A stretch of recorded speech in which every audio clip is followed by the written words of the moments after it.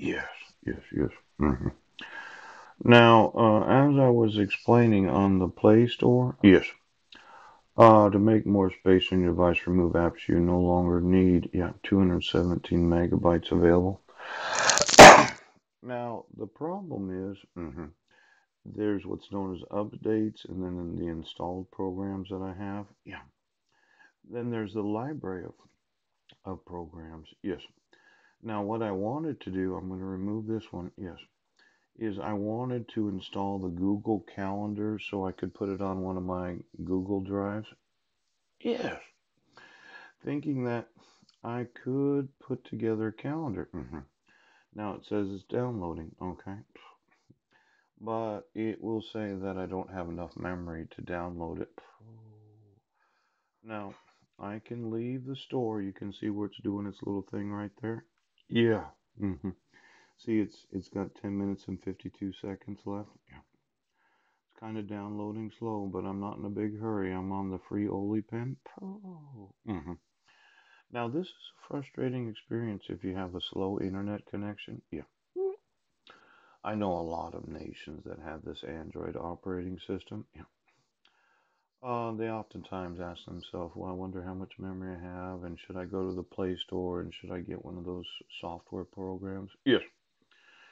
And I use the free programs. I don't actually have any money. In fact, I'm gonna need $5. And as much as I didn't want to mention it, I don't have housing resources. Yes.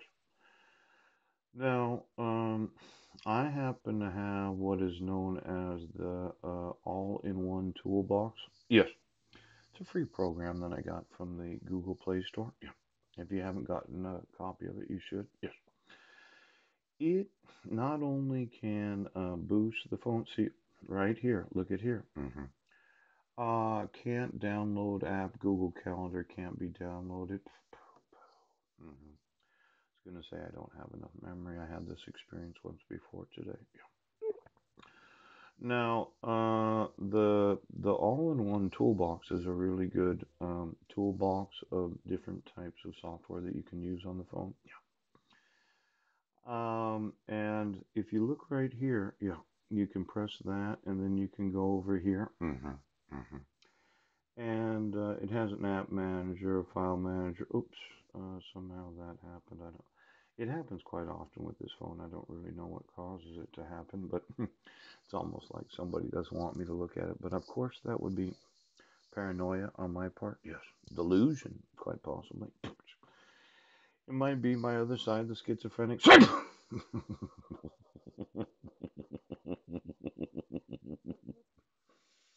But let's look at the toolbox. Let's say you only have approximately 1.7 gigabytes. Yes. And you go to the all-in-one toolbox. Right. You scroll down. And this stuff I can't really use because I think I have to download something. Yeah. But it has let's see here. It has something. Yeah. Space Saver, File Manager, App Manager, Advanced Cleaning System, so on and so forth. Now, let's look at the File Manager. Yes. Now, this device only has 1.7 gigabytes and 1.49 gigabytes is used up. Yes. I only have about 10% of the available memory left on the phone. But when you think about the Play Store saying, I'm sorry, you only have 200 megabytes available, it really, well, it it lessens the value of the phone. Now, let's say I went to the Play Store. You had a supercomputer. And Google decided that once your phone, see, 1.7 gigabytes, 170 megabytes would be 10%. Once your phone is down to 12% of actual available memory, yes, there's not enough memory to download the software programs. Now, when you think about what is a phone, yes, for the store to decide that I'm sorry, you don't have enough memory, I'm thinking Google is really not considering the availability of using 100% of the memory. Now, maybe we could call Google. Okay. Mhm. How is it possible that Google can decide that I don't have enough memory when it says that I have, um, 210 available megabytes of memory? Now, these documents that I just uploaded, yes, I have 102 PDFs and I have one doc. Yes. I think I can actually sue Google for using their detective software. Yes. To obstruct the use of 12% of the total amount of memory of all the phones that Google to the Google Play Store to download software. Yes. Now let's say you added up the total amount of memory that was available on every phone that had to go to the Google Play Store because of the Android operating machine. Let's let's say it's more than 10 million phones. Yeah. Could you get me the total number of actual phones that access the Google Play Store? Yes.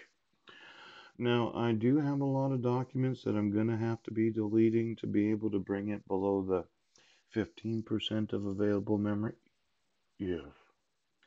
Now, when it's just one person, you never think about it. But let's say there was, 100 million available phones out there, and they all had to have over 200 megabytes of memory. There could be a lawsuit if you can see this. Yes, yes, yes, yes.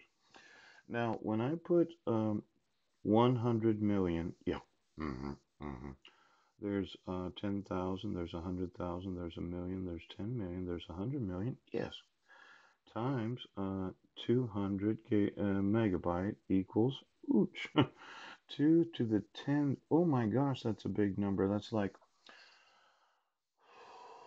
well, if it's 100 million and you add a zero, it'd be a billion. Yeah. And you added another zero, it'd be 10 billion. Yeah. Times two, that'd be 20 billion megabytes of available memory that are not being able to be used on the Google Play Store.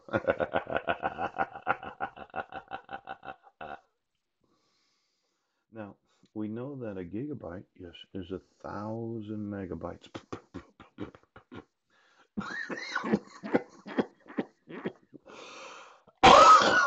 Now, if I took three zeros from 20 billion, yeah, that would be a 20, yes, and six zeros.